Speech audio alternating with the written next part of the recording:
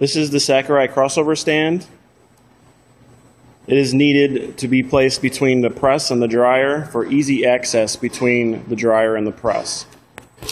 This front unit right here with the two wide belts is able to be dropped down by one switch. There's an air piston that moves this up and down. So now the operator can walk between the press and the crossover stand and clean anything. Easy, very easy access. One switch, back up, and you're up and running again. These belts, the wide belts, are not adjustable. They are where they are going to be for the life of the machine.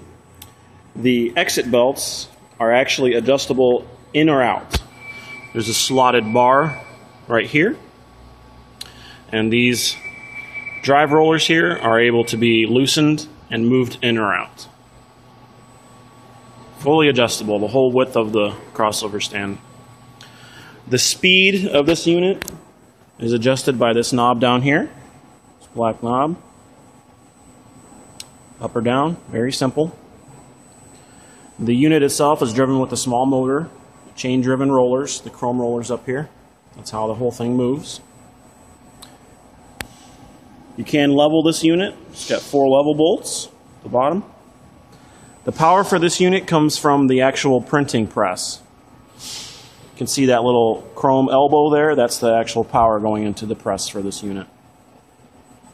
Okay. I'm going to demonstrate right now how this unit works.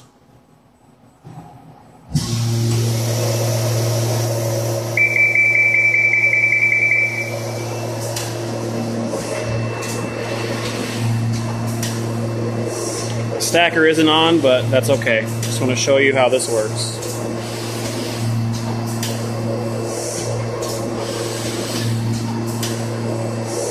And that's the simple principle.